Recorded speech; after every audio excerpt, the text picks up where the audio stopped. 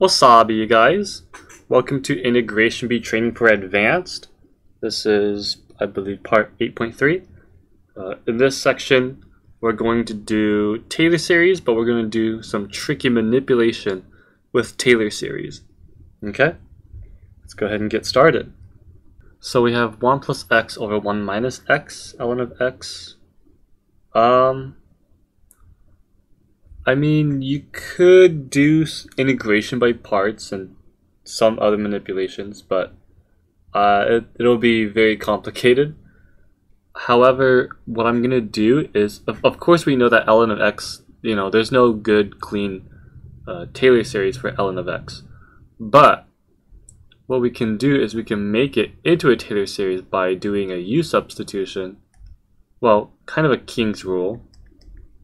Not really... we're not going to be adding integrals or anything. We're just going to let u equal 1 minus x, so that in this case we end up getting let's say x and then 2 minus x and then ln of 1 minus x. That's all. And now that's actually okay for me, because we can use Taylor series with this, and it would go well with this integral. So if we go ahead and dive in, we know what the Taylor series for this is.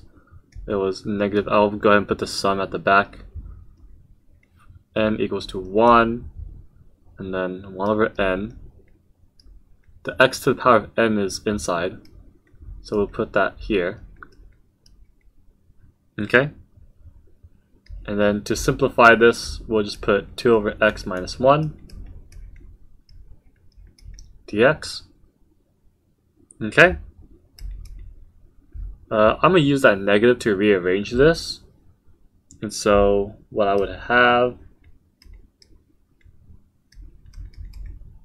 1 over n, and then let's see, I would get something like x to the power of n, because I use this negative to rearrange this. So starting with 1 and then minus 2 x to the power of n minus 1, right? Okay, just be very careful not to miswrite anything. 1 over n, and then here we have, if we do power rule, we get n plus 1 minus, this would be 2x n over n from 0 to 1.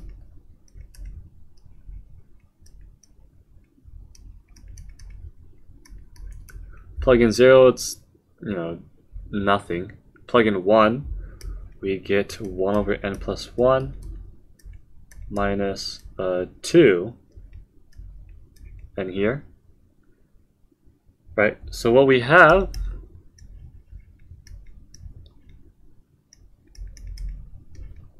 is we have this telescoping series that we've seen, and then we have this sum here, right? And so our answer is 1 minus here is pi squared over 3. Okay, that's our answer.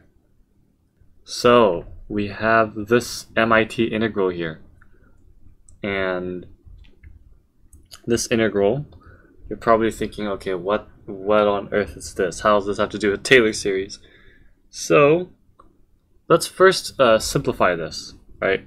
I'm not a fan of combinatorics, so I don't see this as a combinatoric way. I'm more of an algebraic type of person, so the way I'm going to simplify this is I'm going to put it in terms of factorials. Okay? So by definition of this binomial thing, this is n plus 3 factorial of n factorial 3 factorial. Okay? And x to the power of n dx. And then when we simplify this, this is equal to 1/6 of 0 half and the sum. And what we have here is like, if we simplify the factorials, we end up getting like n plus 3, n plus 2, n plus 1, and n factorial will cancel out. And so we're left with x to the power of n dx. Okay, but what is the sum? What is this sum here? Right, we don't know what this is. I don't know what this is. But we can figure it out what it is. We can. And here's how. Okay. So just consider this series here. Right? This is technically x cubed, and then the geometric series, right? That's all this is. And then here, what this is, so if you just kind of picture this, if you derive it, right, take the derivative of this, then you get n plus 3 of like x to the power of n plus 2, right? But derive it again, you get n plus 2 x to the power of n plus 1. Derive it the third time, you get n plus 1 of x to the power of n. Okay? And so this, exactly what we have, is technically the third derivative of x cubed 1 minus x. That's literally what this is. Okay? So, alright, so that's pretty much what we have. We have our sum is literally the third derivative of x cubed over 1 minus x. Okay, cool. So now we're going to go ahead and put that in. Let me just kind of clean this, and then we're going to substitute this. This is exactly what we have. Wow, I was not expecting transparency, but that's what we have. So now we can easily solve this. This is technically 1/6 of, well, the second derivative of x cubed over 1 minus x from 1/2 to 0. Okay? So now we just find the second derivative of this pretty much. And so, let's see. We can actually simplify this a lot nicer, just to easily see how to, just to easily derive this. This is, if we do a -1 plus 1, right? X cubed minus 1 can be factored out of x minus 1, whatever. So pretty much we'll end up having 1 over 1 minus x minus, and then x squared plus x plus 1. Okay. Alright, now that's easier to derive. We can easily see our second derivative here. So again, if you don't understand how this came, again, x cubed minus x minus 1 plus 1, okay, and x cubed minus 1 can be factored in x minus 1, x squared plus x plus 1, okay? Now, we can go ahead and take the second derivative of this. Let's see, that'll be, so that's going to be like square 2 over 1 minus x cubed. And then here we will have, I think it's just 2, minus 2. Right, because if we do second derivative, we get 2x and we get 2. Right, everything else will just end up being a constant and 0. So I guess this is it. So you just plug in half and 0. Let's see, a half, 1/2. That's going to be 1/8. 16 minus 2. Right? Did I do that correctly? 8. 2 times 16 minus 2. Yeah. 14. And then minus. Plug in 0. You're just gonna get. Oh, you're just gonna get, because you plug in 0, you get 2 minus 2, which is also 0. Okay. So then I guess our answer is 7/3.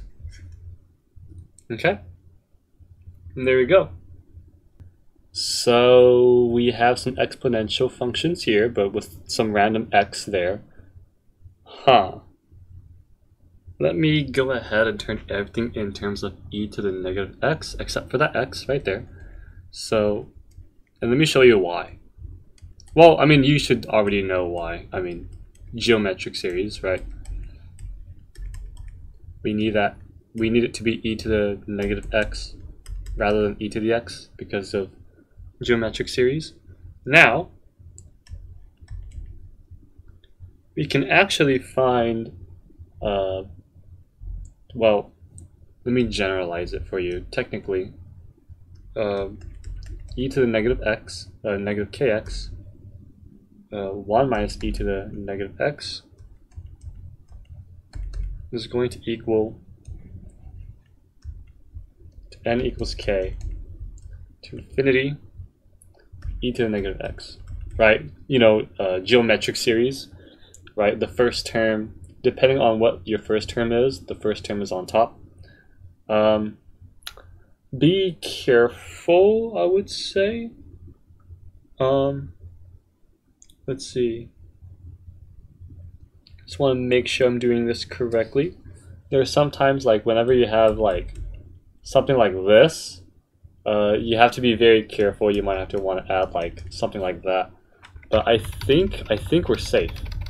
So for now, what we have here is we only have e to the negative x, 1 minus e to the negative x here.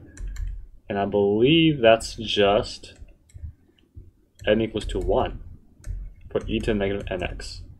Okay, so instead of just writing the geometric series and then having this bother you in your integration, you could just put it into your sum. Like literally put it inside your sum, and then you don't have to worry about it. Right? I think it will be a lot easier to handle with that. So, in fact, you can actually, it's not just this that we'll be using. We can actually distribute this, and so on this side, you'll end up having negative 2x, like that, and now you can use the sum n equals to 2 rather than dealing with more integration by parts. Does that kind of make sense? And let me show you why I like it this way. Okay, so of course we distribute this, so then we'll end up having, let's see, 0 to infinity, right? We have x, and then now with e to the negative x, e to the negative 2x, right? We have the sum n equals to 2 of e to the negative nx plus, and then I'll just write x again, and then the sum n equals to 1 e to the negative x dx. Okay, technically you're dealing with the same integral, so let's just focus on how do I solve this portion here. You see how easy that is? Instead of just working with two integration by parts with two different integrals, you can just stick with one integral here. Okay, so if I only focus on this here, let's see, I get integration by parts, e to the negative nx, let's see, negative 1 over n, 1 over n squared. So I guess this gives me e to the negative nx of, let's see, negative x over n minus 1 over n squared from 0 to infinity, and this all gives me what? This whole thing would just give me 1 over n squared, right? Oh, okay. So then in that case, what I have here is this whole integral is equal to, well, I get two different sums. I get two different sums of n equals to 2 of 1 over n squared plus the sum of 1 over n squared. You see how fast that is? It's super fast. And now I can just go ahead and dive in. Okay, this is pi squared over 6. This is pi squared over 6 minus 1. And so the answer I get is pi over, not pi cubed, pi over square over 3 minus 1. And that's my answer. Okay, so again, you can take advantage of the initial values, and you can make your integrals a lot simpler to deal with mentally. You know, it helps you kind of solve the integral a lot faster and preventing you from making more mistakes. Okay? Whoa! Okay, we have an MIT integral here. How on earth are we going to apply Taylor series with this? There's a 2e to the x minus 1. That 2 is really blocking us. So how do we deal with this? So this is very, very sneaky to see. It's very hard to see. So I don't blame you. But what we're going to do is I want x equal to negative ln of 1 minus u. Okay, e to the x equals to 1 over 1 minus 1 over 1 minus u, e to the negative x, 1 minus u,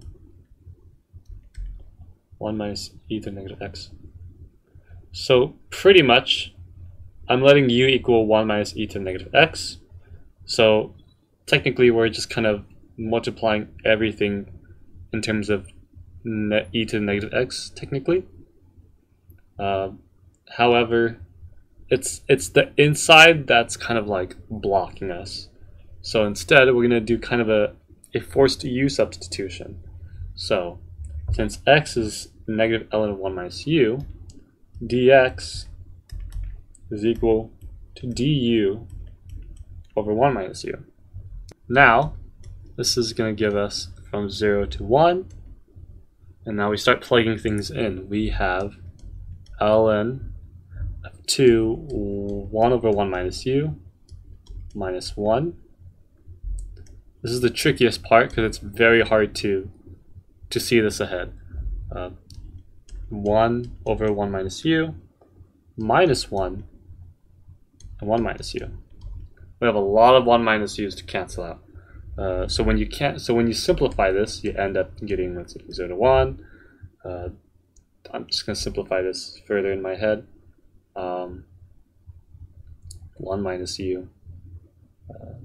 That's going to give me ln.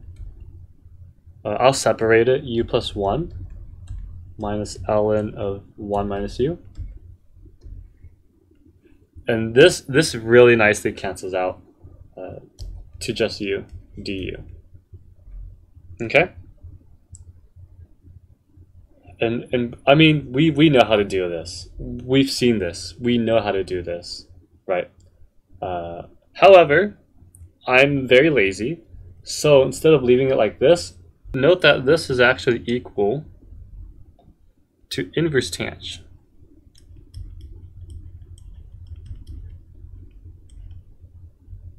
Okay? So what we have, technically, is 2 inverse tangent of u over u du. And we've seen this integral before, right? We've seen the Taylor series of this. This is technically from infinity to n equal to 0. Let's see, from 0 to 1, this gives us what, u to the power of 2n plus 1 du. This gives us a Taylor series n equal to 0 of 2n plus 1 squared. If you don't remember, this special sum is equal to pi squared over 8. And so our final answer is pi squared over 4. Okay, and that's what that integral equals. Very sneaky. This is a very difficult thing to see. This substitution is very hard to see because that 2 is really blockading us from using Taylor series. So letting u equal 1 minus e to the negative x, pretty much we're multiplying top and bottom by e to the negative x, and then u subbing 1 minus e to the negative x, which forces us to have this, and then whatever we have in the numerator. Okay? We have a very intimidating integral from Cambridge University Integration Bee. So, how on earth do we deal with this? Okay, don't freak out. Don't freak out. Let's take small steps. Let's multiply top and bottom by x, right? Because that's like our first instinct that you would think of is x squared plus 1, then x, and then with simplifying this gives us, let's see, like x squared plus 1 over x. Okay. So that's all right. Don't freak out. So there's something nice about this. We can split this. We can split this integral. ln of x squared plus 1. X squared plus 1, right? This is an easy integral. It's just u substitution. And then we have this side here, 0 to 1, and we have x ln of x squared plus 1. This one we have to deal with, right? This is what we need to focus on right here. So how do we compute this portion of the integral? So if we do integration by parts, ln of x over x squared plus 1, we get negative 1 over x, and here we get a half of ln x squared plus 1. Okay, and of course if we plug in bounds of 1 and 0, plug in 1 you get 0, plug in 0 you get infinity, negative infinity, 0. L'Hopital's rule, that's just going to end up with 0 because we've seen that before, right? X ln of x, plug in, let the limit of x approach to 0. X ln of x of 0, 0 times ln of 0 is going to end up equaling to 0 when we take the limit of x approaching to 0. But we've done that so many times where it's just kind of becoming like reoccurring to us. So here, this integral, it's just a u substitution, so that's going to end up like ln square over 2. So we'll end up having like what? Oh no. Ooh, be careful. I'm sorry. Be very careful. This is 1 over 2, half of u du. So we'll actually end up having like 2, 1. So this would be 1/4 of ln square of 2. Okay, I had to reassure that. I was thinking about a different answer, but be very careful. It's 1/4, not 1/2 of ln square. So it's 1/4 ln square of 2. And then here we have, let's see, well that minus carries, so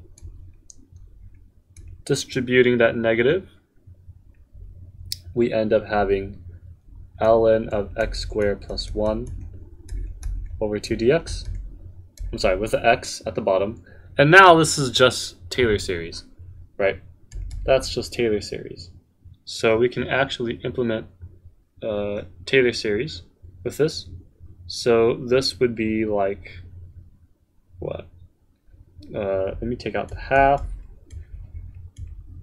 This would be like infinity n equals to 1, negative 1, n plus 1 over n, and then 0 to 1, you get x power of 2n minus 1 because of that x here, dx. Okay, so what we have is 1/4 ln square of 2, and then plus And then we have our Taylor series, 1/2 from n equal to 1 to infinity. We have -1 n plus 1 over what? Let's see. We'll have plus 1, so we'll have 2n.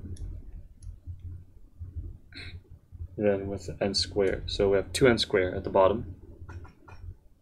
You have to be very careful. It's a lot of constant juggling. Especially at the advanced level of integration B, you just have to get used to juggling, being careful with your numbers. So that's why I'm a little slow, because I have to kind of be careful and think twice. So 2n squared and 1/2. Okay, don't forget about this half. Don't forget that we have another half because of the constant. So now what? So this integral, we've seen this a lot, right? It's like what, pi square over 12. Yeah, pi square over 12. We've seen this in this sum a lot. So our final answer turns out to be 1/4 of ln square of 2 plus pi square over 48. And that is our answer. This is our last integral, and this one is also very tricky, and you must be very careful as well. So how do we solve this one? Okay, so let's so we need this to be 0 to 1 so that we can use Taylor series, right? So splitting it from 0 to 1, we have ln square of x plus 1 square, right? From 1 to infinity, if we let u equal 1 over x, we can imagine already that this is going to be ln of 1 over x, but it's being squared, so that will do nothing. Then at the bottom, we get 1 plus 1 over x, or 1 over x plus 1, but then our du is going to multiply it with x squared, so it's just going to come back as x plus 1 squared. So when we do an inversion, nothing really changes except for one thing, the bound. Okay, so that's the greatest use of inversion, is not only it changes the function, but it helps us change the bounds. And now everything is from 0 to 1. And now because of that, we have the rights to use Taylor series. But we're not going to use it yet. We have to do something about this. I'm going to do integration by parts. Okay, and that's another tricky move to see. We're going to do integration by parts. Ln square of x, 1 over x plus 1 square. And this is just for me to simplify that log. So 2 ln of x over x. And then we also have x plus 1. Okay? And you see how it simplified that logarithm? So that integration by parts just helps me simplify down the power of the log. So now we have 2, we have negative x plus 1, ln square over x plus 1. And then this is from 0 to 1. Plug in 1, it's 0. Plug in 0, oh no. We have a limit blockage here, right? So unfortunately, we have to keep that for later. We're gonna have to keep that for later. Okay. So with that, we can go ahead and write down our other form here. So we have, this is plus, let's see. Oh yeah. Be very careful. This is 2. 2 times, that's why I put a 2 here. It's 2 times this, because we have this. So it's 2 times, then we have another 2 here. Okay, be very careful. You have this plus this. This is 2 times the integral of this. Okay? And so we have ln of x, x plus 1 dx. Okay? And of course, we can definitely do partial fractions with this. This is going to equal for 0 to 1. We've seen this so many times. ln of x over x minus ln of x plus 1 dx. Okay? So again, we're starting to see things repetitively. Again, we cannot, well, we can compute 1, but we can't compute 0. Right? That's going to diverge. So we have to save that for now. We know that 0 completely, 0 plus 1, it's just going to be 1. So for now, we're going to have to save this here. So we can actually write it like this. And we have like -2 x plus 1, because that diverges. So, but don't worry, we have another integral that might diverge, which I can see here. So in this case, let's see, I have to be very careful what I'm doing.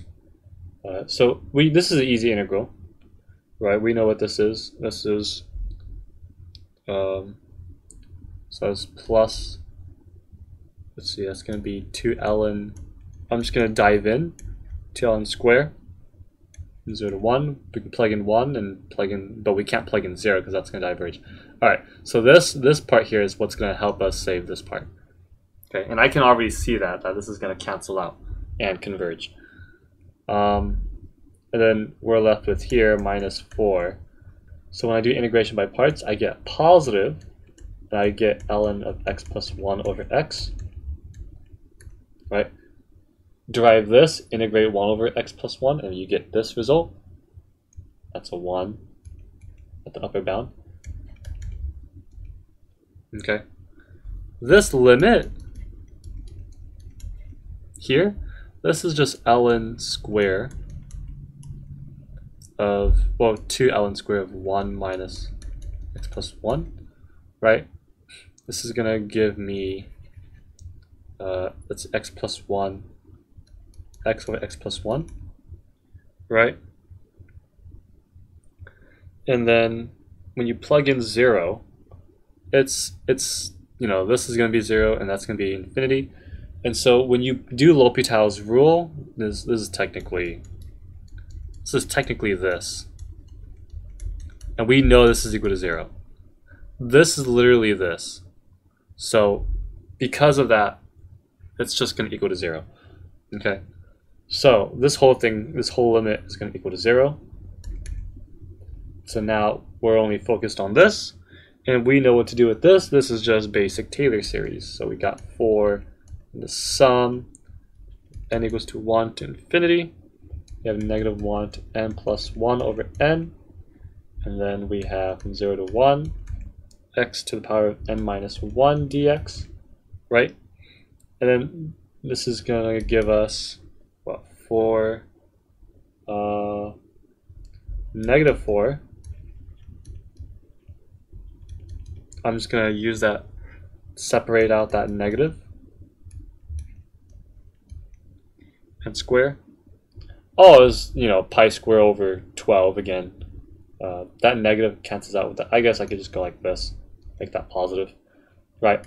And so now pi square over 12 times 4, the answer, our final answer, is pi square over 3.